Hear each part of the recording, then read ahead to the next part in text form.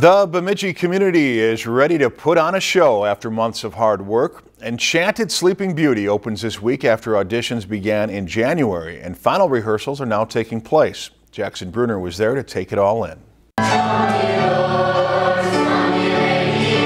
The actors from Bemidji's community theater are adding a bit of a comical edge to Sleeping Beauty. Well, I heard a strange sound behind me. From Prince Alexander. He's a bit arrogant. Strong, handsome prince. A bit self-centered. What am I to do? He's kind of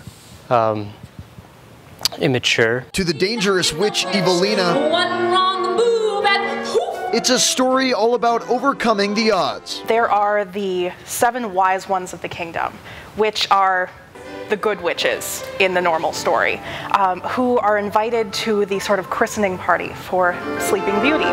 And what happens is one of them doesn't get invited, and that one happens to be the evil one, Evelina.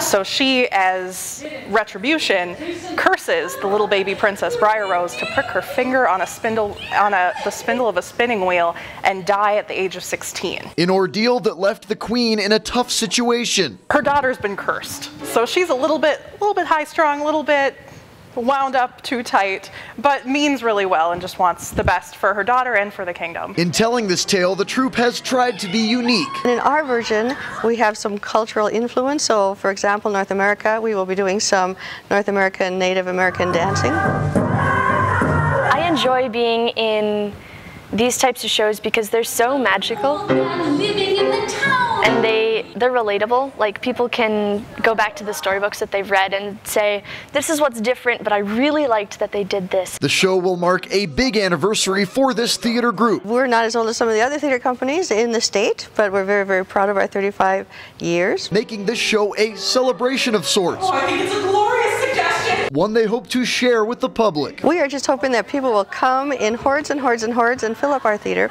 and really enjoy themselves, because that's what it's all about. It's pure family entertainment. It will make you laugh. It might even make you have other emotions, but it's a great show, so come and see it.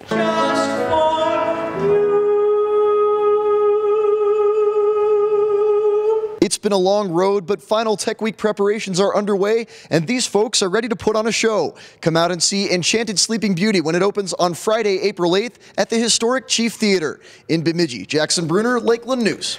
And that show runs through the following weekend with shows on 6 different days. A final performance will take place on April 16th at 7:30 p.m.